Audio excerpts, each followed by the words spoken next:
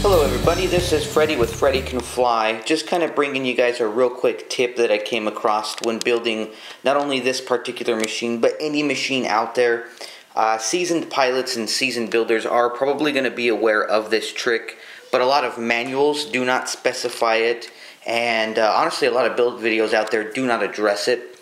And so I wanted to make this as a follow-up because I just got done doing the mainframe assembly, and I noticed, here's what I noticed guys, is when I would put my main shaft in, it would hit this second bearing block and then it would not go into this third one the way it's meant to.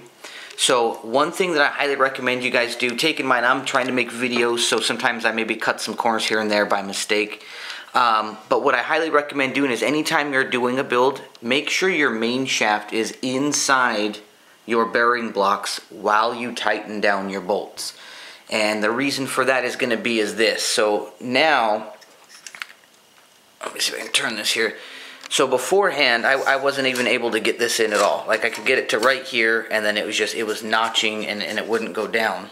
So of course, what I did is I went back and I loosened all the bolts that support any of the brackets around anything at all, right? Loosen them up completely. Now, look at that. Head drops all the way in, and it goes right into that third block with ease. It should be that perfect. If it's not, you have an issue elsewhere you need to address.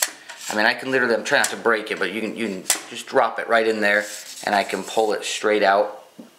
Okay, so unless you're gonna come back to this afterwards, guys, make sure when you're building your machines, you have the main shaft in all 2 and or 3 bearing blocks at all times.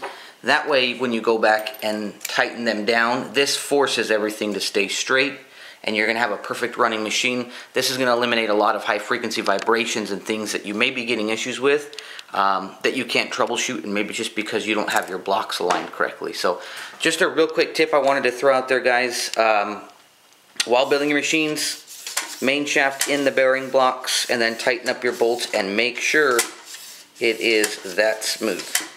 Alrighty guys, thanks again for watching. Remember, Freddy can fly, so can you.